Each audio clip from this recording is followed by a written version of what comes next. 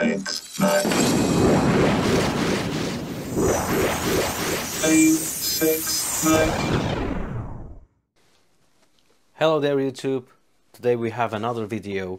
It's again about the Sonic Pad combined with the Ender 3 S1. So this time I'm going to do a Benchy test. I have bumped up all the speeds through the clipper while mainsail on my PC. While through Cura I already gave in choose for print speed 400, infill speed 400, wall speed 200, outer wall speed 200, inner wall speed 200, top and bottom speed 200, and travel speed 500. So these are pretty high print speeds. So let's see what it's going to bring to the printer. Printer is ready and it's going to hopefully not burn itself, and do the whole test. Let me just turn this on. I forgot to turn the water cooling kit on.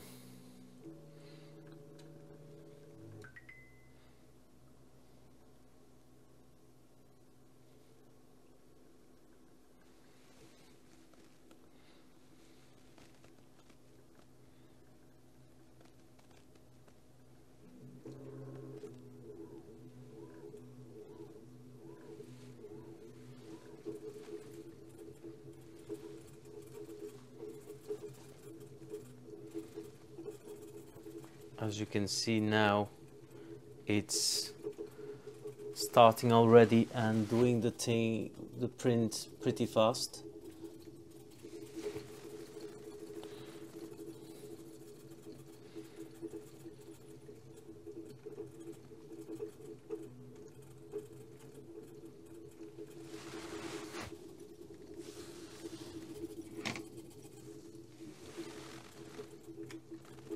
Let me adjust the speed to bump it up a little bit more.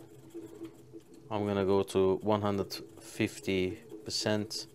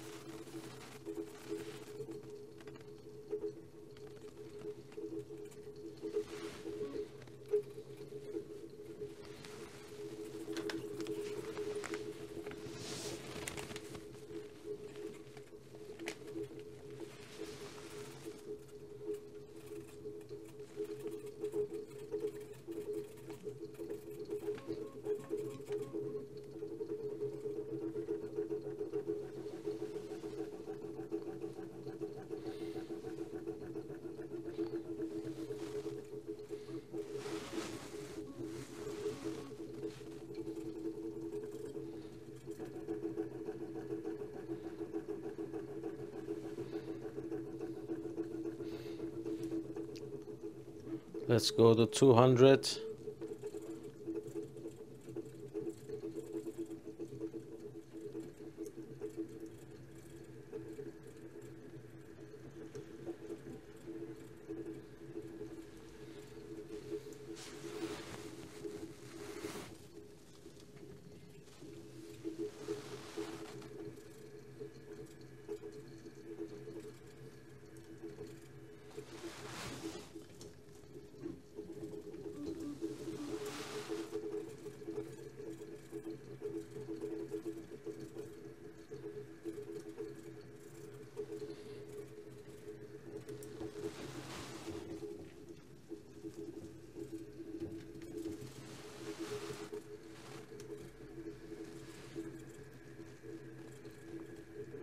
Bump it up to 50 now.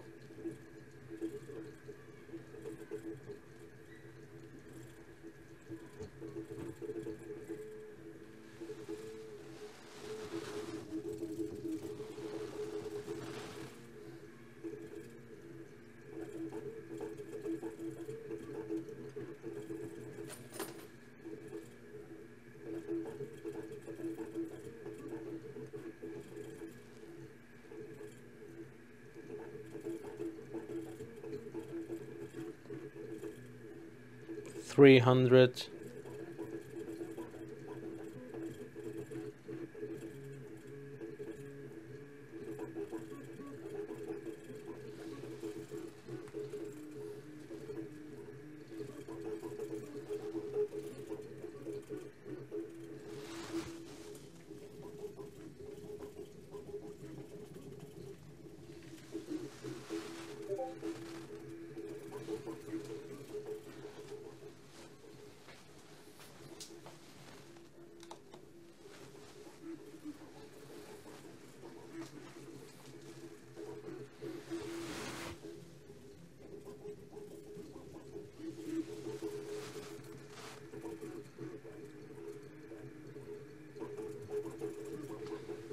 Let's bump it up to 350.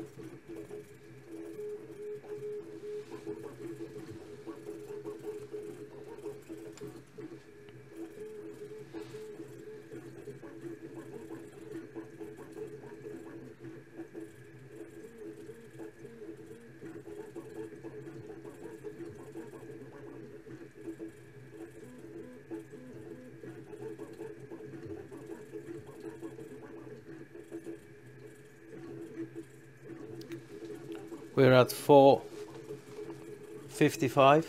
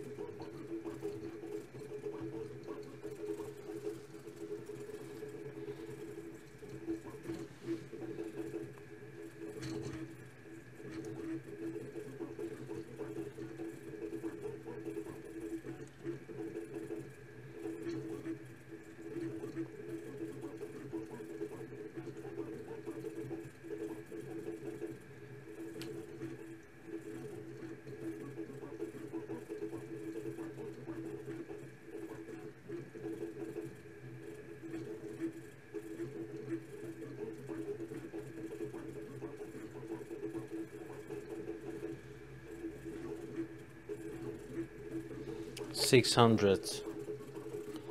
I don't see any much more increasing in speeds, to be honest. I think there might be a limitation of it.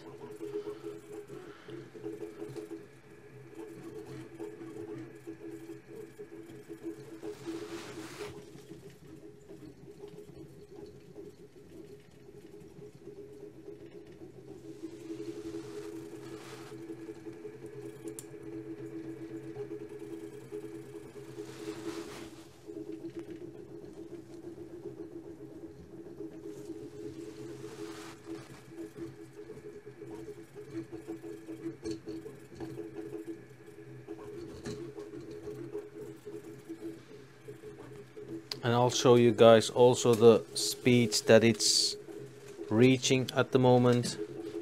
You can see here which speeds are being used from time to time.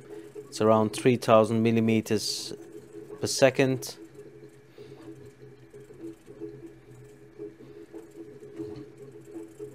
So yeah, really like pushing the machine to the limits actually. But as you can see, the machine can actually hold the speed without even skipping the filament, or the extruder is not having any trouble at the moment. No glocks, whatever. for the speed that it's actually outputting from this machine, it's pretty decent. So guys, now the print has failed in the end here, so I had to stop it. This is what it came out of. As you can see, it's a cooling issue that's been happening on this print, but overall, when you look at it, if there is a proper cooling for your parts cooling fan, it might even be coming out really good. As you can see, some parts that didn't need enough cooling, it came out really nice, but on the parts that it had to be, you know, doing the walls, it had to have faster cooling, it didn't come out well. So let's compare this to the Bambu, around 35 minutes until this stage. So let's check what Bambu 17 minutes Benchy, when it compared to this one, what it looks like. So guys, this is the print from Bambu X1 Carbon. It's a 17 minutes Benchy. You can see there is proper cooling on this because you don't see any imperfections or layer skipping or whatsoever, compared to this one, which is a 35 minute failed print. If you put it next to each other, you can see that they're almost identical from this angle. You can see here, but when you look it on the sideways, they're not. So yeah, it's just a cooling issue, but if you have a proper cooling on your parts cooling fan, I think you can get close to this print result, but in almost double the time.